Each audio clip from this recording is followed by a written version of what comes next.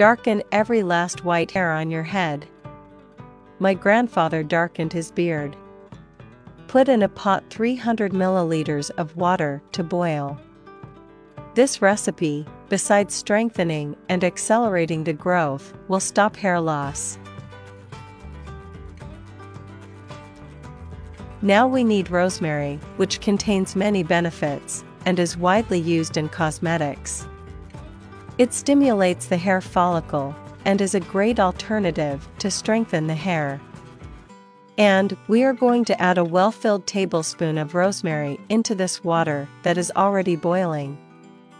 Welcome to our page, and tell me, how old did white hair start to appear on you?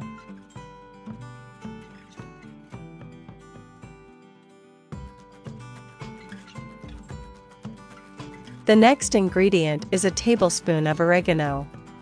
Oregano contains antioxidant properties, which is very good for hair, because it reduces the oxidation responsible for hair loss. This mixture with these two ingredients will help your hair to darken naturally, in a very fast way.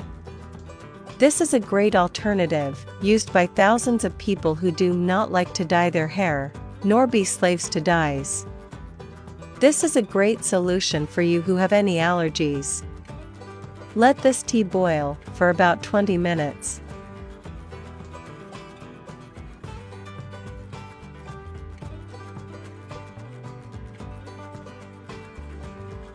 After this time, you will remove it from the heat and strain this mixture with the help of a sieve.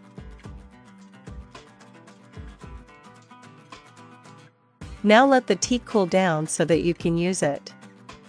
After it has cooled down, put it in a spray bottle and apply it to dry hair.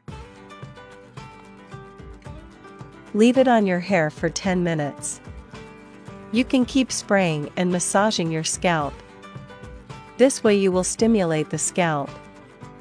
You apply it to the roots of the hair, and then apply it to the ends. Putting this mixture in a spray bottle will make it easier to apply.